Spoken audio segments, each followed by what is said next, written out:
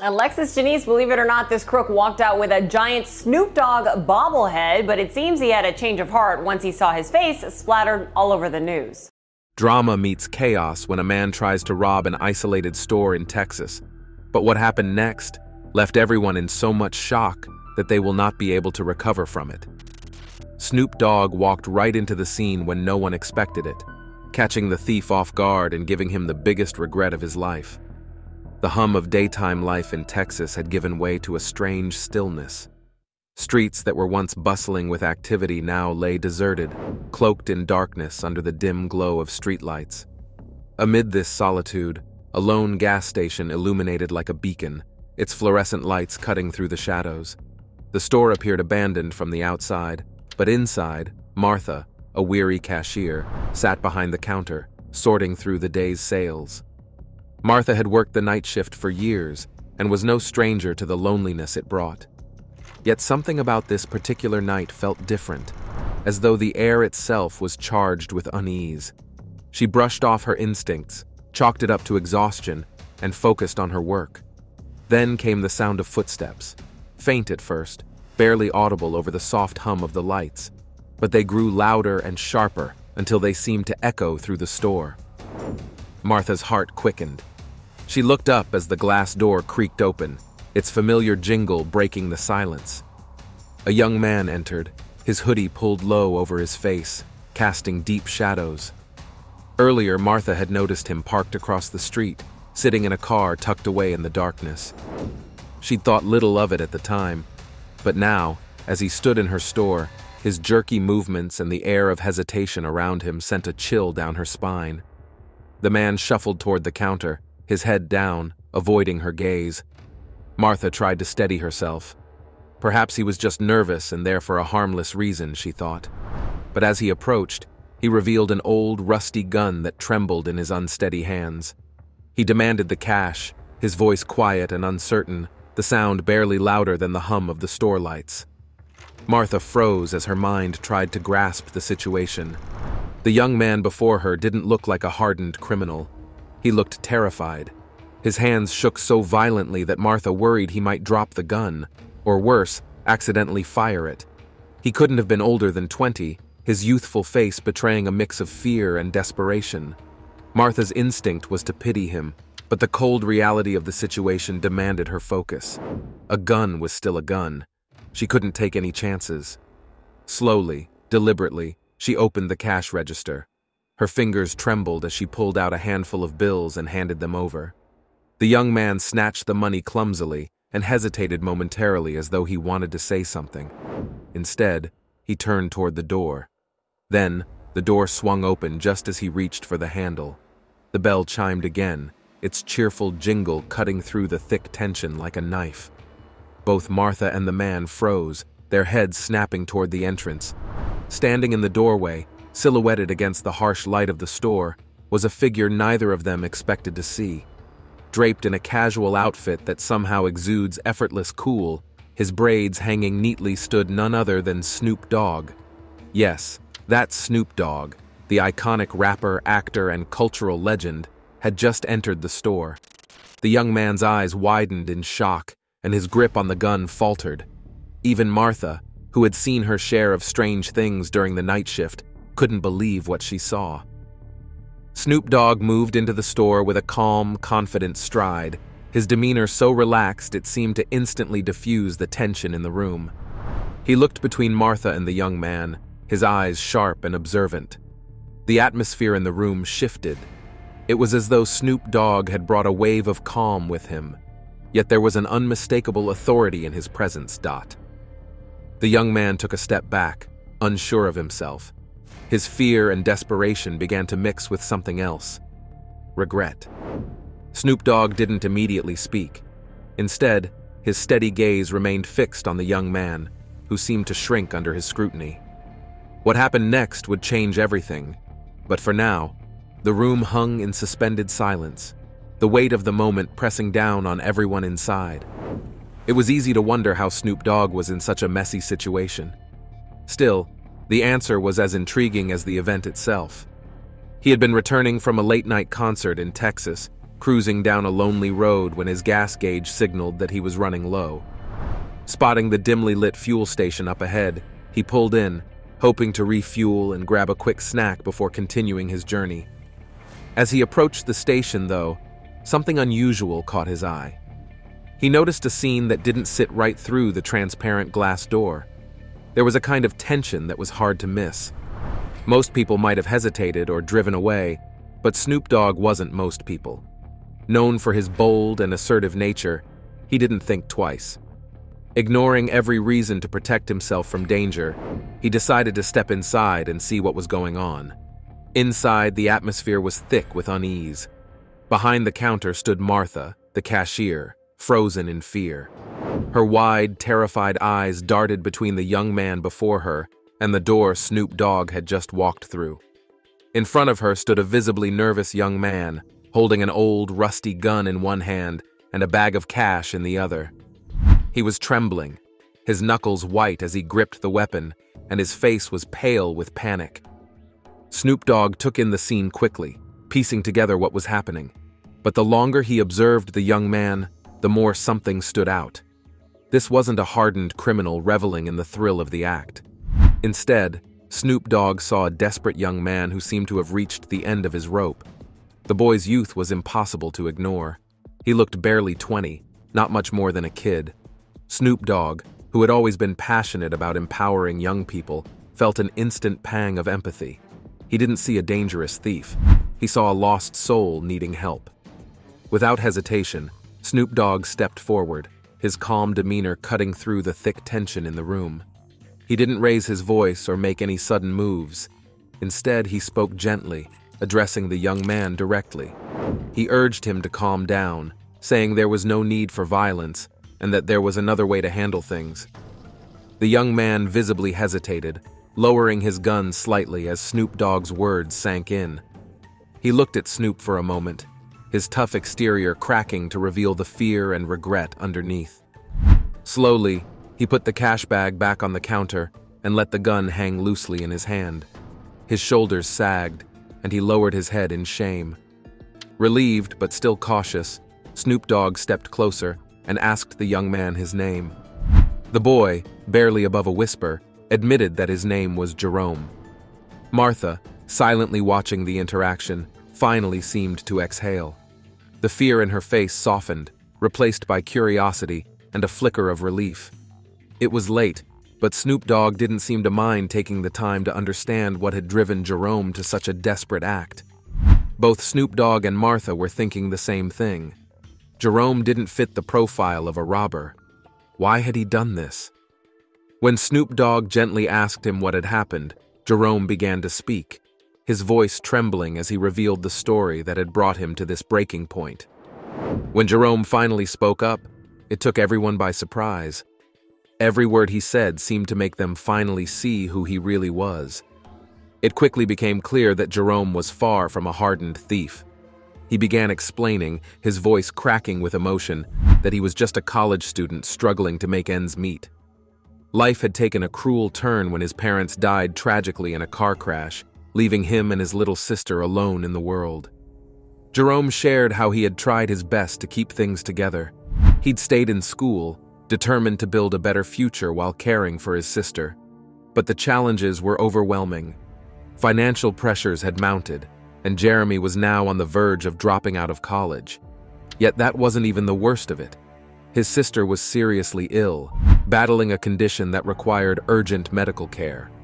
Jerome's voice wavered as he described how he had spent sleepless nights watching her suffer, knowing that her life depended on treatments he simply couldn't afford.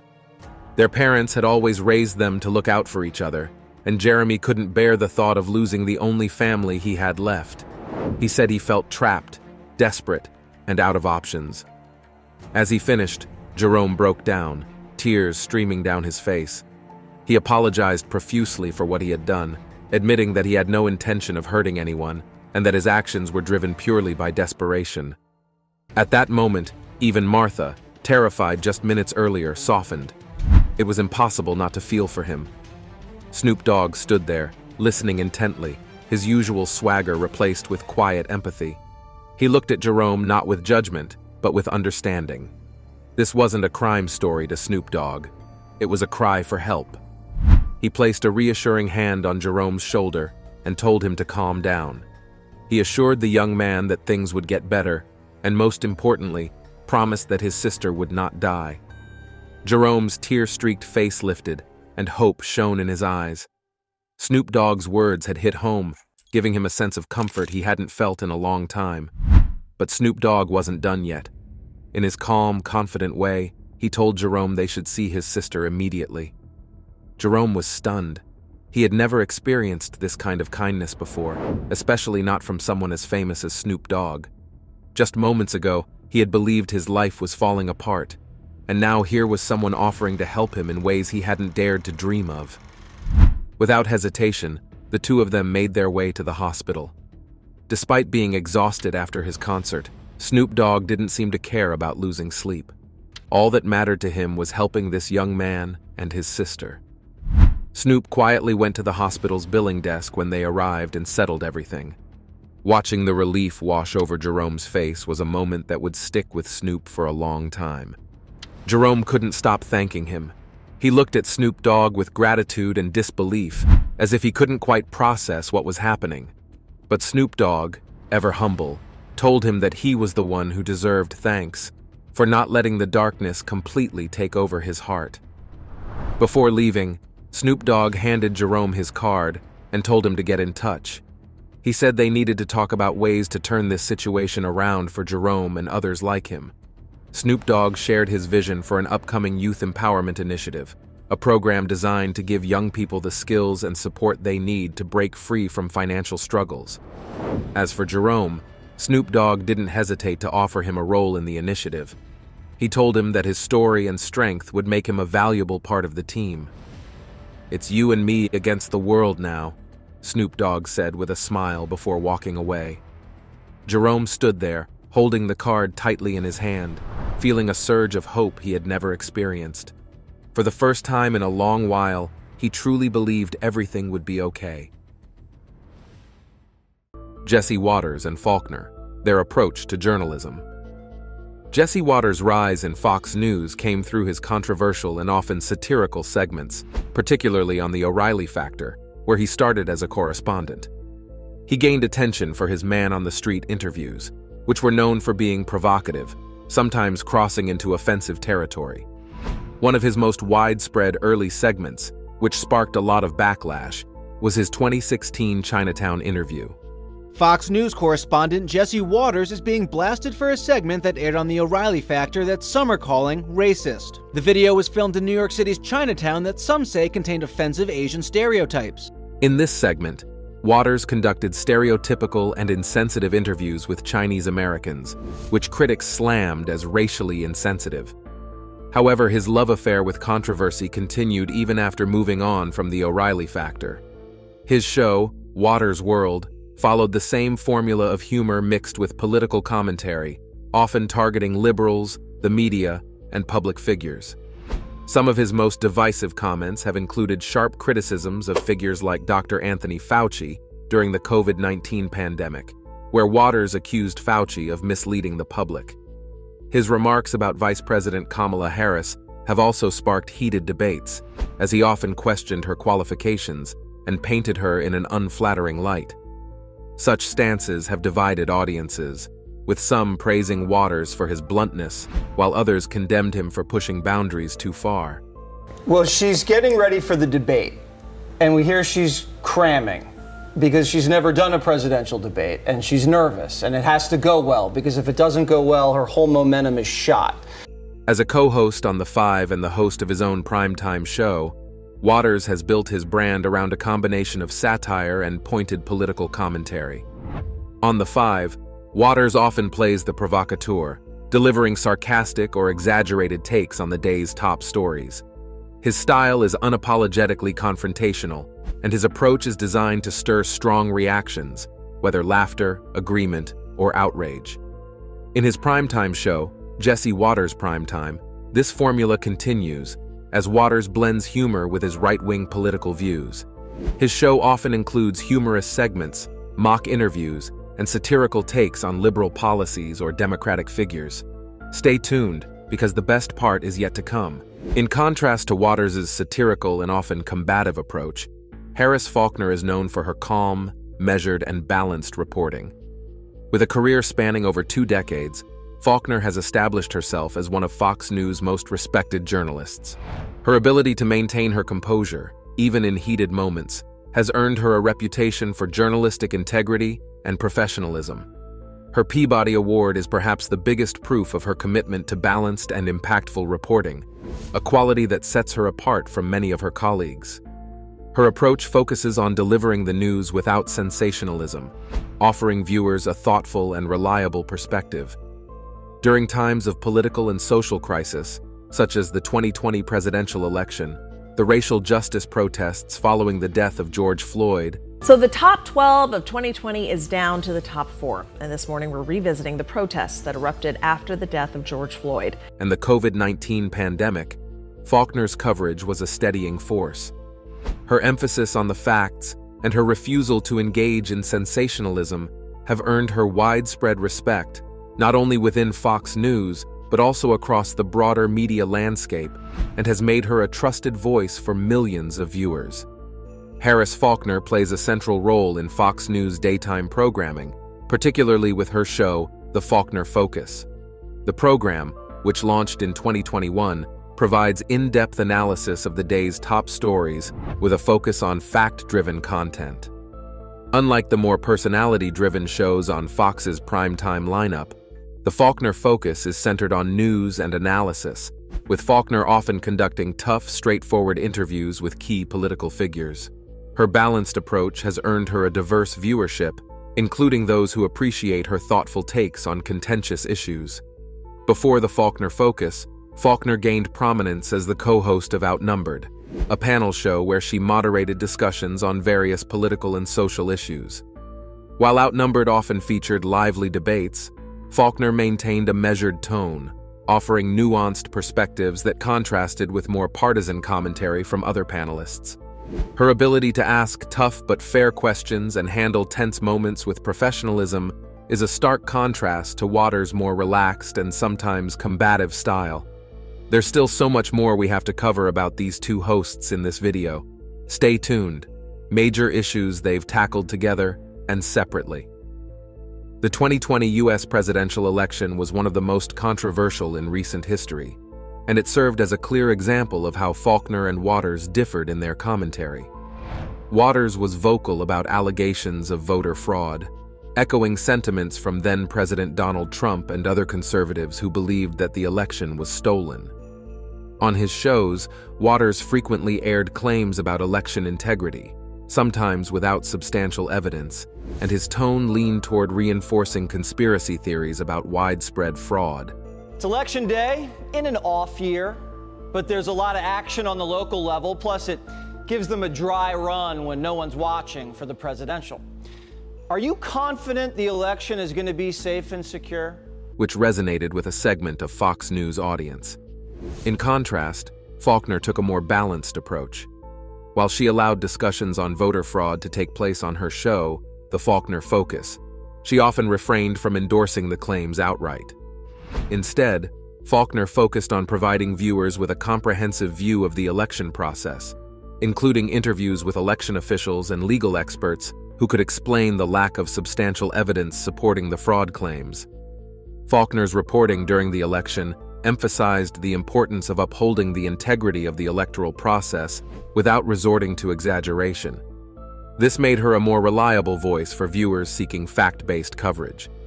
Another case where Faulkner and Waters took noticeably different stances was the racial justice protests that erupted in 2020 after the killing of George Floyd. As one of the few prominent black women at Fox News, Faulkner brought a unique and critical perspective to the discussion. During the height of the protests, Faulkner provided thoughtful commentary on race relations in America, the systemic challenges facing black communities, and the need for police reform. Her tone was measured, empathetic, and focused on fostering understanding. In one memorable on-air moment, Faulkner had a candid interview with former President Donald Trump, where she asked tough questions about race and justice in the U.S. waters. On the other hand, approached the protests from a more conservative angle.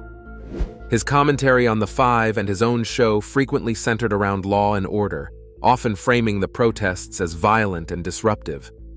He was more likely to emphasize the negative aspects of the protests, such as instances of looting or rioting, rather than focus on the broader call for racial justice. This approach appealed to his base, but drew criticism from those who felt his coverage lacked nuance and dismissed the legitimate concerns of protesters. And there's still more. The Broadway community unites in protest for racial justice and equity. Actresses, costume designers, stage managers, and more rallied with Unite New York. Another instance was during the calls for police reform. Police reform became a major topic of discussion following the George Floyd protests, with calls for changes in policing practices gaining momentum nationwide. Faulkner, given her background and the significant platform she holds, often highlighted the need for thoughtful reform. She acknowledged the need for both accountability within police forces and the challenges law enforcement faces, but her tone was consistently one of balance. Faulkner was able to engage in the debate about police reform without alienating either side, providing a space for genuine dialogue on her shows. Waters, in contrast, consistently leaned into a more hardline stance. On The Five, Waters repeatedly stressed the importance of maintaining law and order, often dismissing the calls for defunding or reforming the police as overreactions. His segments focused on the risks of weakening law enforcement capabilities, arguing that such moves would lead to more chaos in American cities. The January 6, 2021, Capitol insurrection presented another stark contrast between Faulkner's and Waters' coverage. While Waters played down the severity of the events in the weeks following the insurrection, focusing on issues such as free speech and defending Trump supporters, Faulkner's tone was more serious. She approached the subject with the gravity it warranted, reporting on the attack as a serious threat to democracy and emphasizing the importance of holding those responsible accountable. Faulkner's fact-based approach allowed her to engage in difficult conversations about the implications of the January 6th attack without resorting to exaggerations or dismissiveness. Waters, in contrast, faced criticism for his comments, which many saw as downplaying the seriousness of the event, a reflection of his tendency to lean into divisive and partisan takes. Despite their differing perspectives, Faulkner and Waters have had numerous on-air interactions, particularly on The Five, where they've engaged in lively debates. Their ability to navigate disagreements while maintaining professionalism shows their individual strengths as broadcasters. Never before had a U.S. president refused to admit defeat. Never before had a president alleged the election was stolen. On The Five, Faulkner and Waters have had numerous opportunities to clash over political and social issues.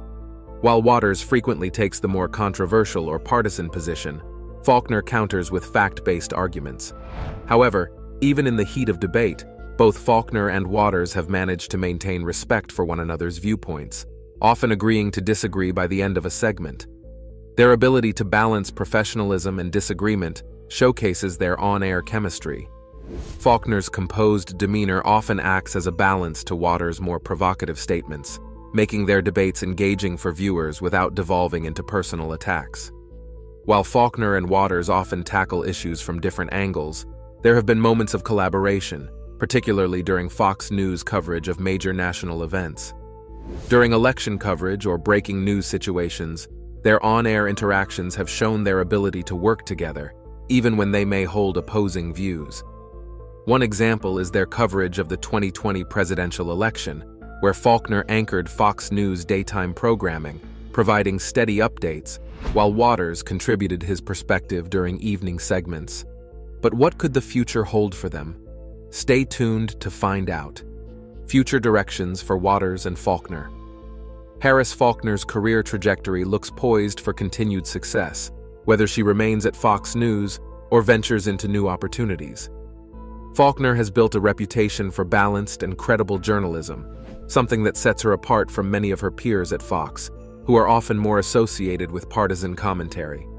Given her widespread respect and ability to connect with diverse audiences, it is not unreasonable to speculate that Faulkner might expand her role within Fox, or even transition to other major media outlets. There are several potential career avenues Faulkner could explore. Firstly, she could take on an expanded role at Fox News, potentially anchoring more high-profile shows or even leading major election coverage as a principal host. Faulkner's credibility in tackling complex topics such as racial justice and political affairs gives her the range to handle more weighty news segments.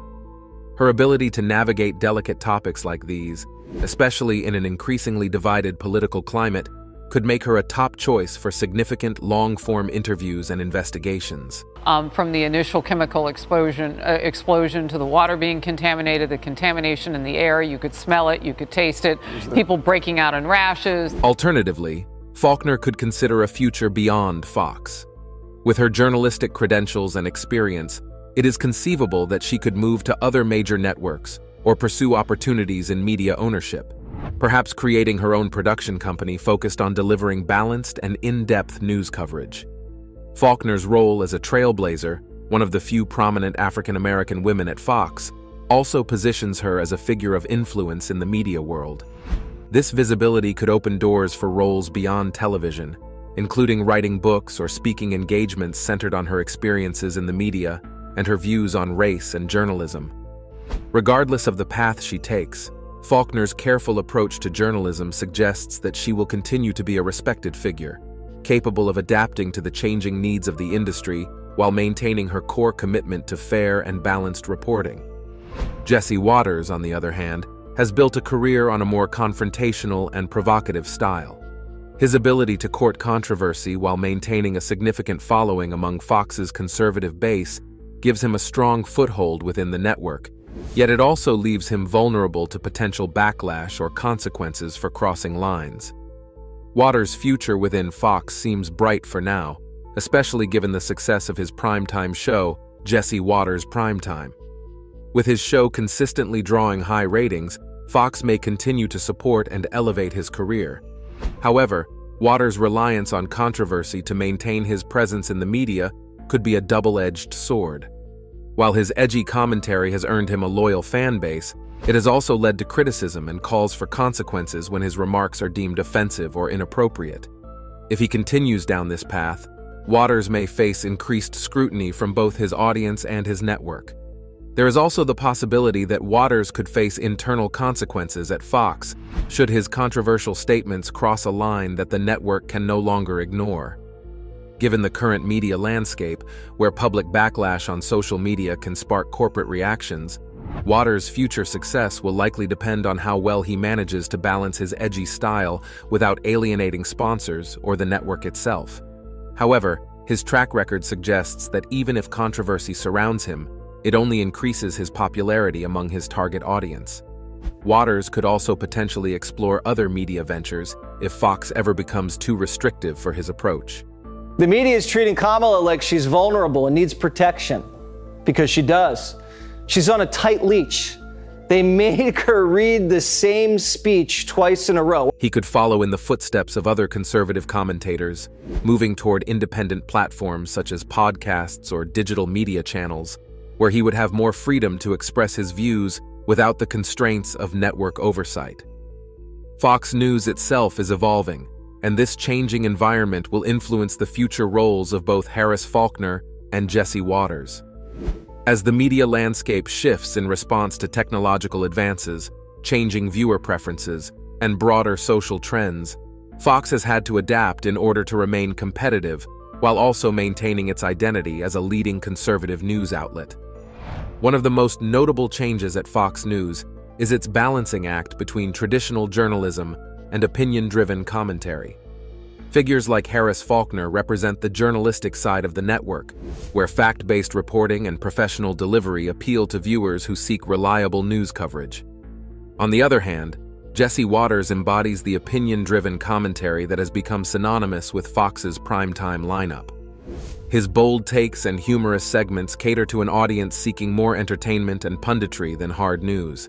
As Fox News continues to evolve, it may find itself needing to navigate this balance more carefully. The network's future could involve further segmentation of its audience, with certain shows catering more heavily to hard news, while others, like Waters' program, lean into the kind of opinion-based content that draws a more passionate, engaged audience. If this segmentation becomes more pronounced, Faulkner and Waters could play even more distinct roles within the network, each appealing to different subsets of the Fox News viewer base. The rise of digital platforms and social media also plays a significant role in shaping the future of Fox News. As Fox continues to grapple with the digital landscape, it is likely that personalities like Faulkner and Waters will remain key players, but their methods of engagement will need to adapt. The network may lean more heavily on personalities like Waters for generating social media buzz and attracting younger, digitally savvy viewers. Meanwhile, Faulkner's steady, fact-based journalism will remain important for maintaining credibility and trust among more traditional viewers. Do you think Faulkner will continue to stay at Fox News? Share your thoughts with us in the comments section. Remember to like, share, and subscribe for more. Also, click the next video showing on your screen. You will enjoy it.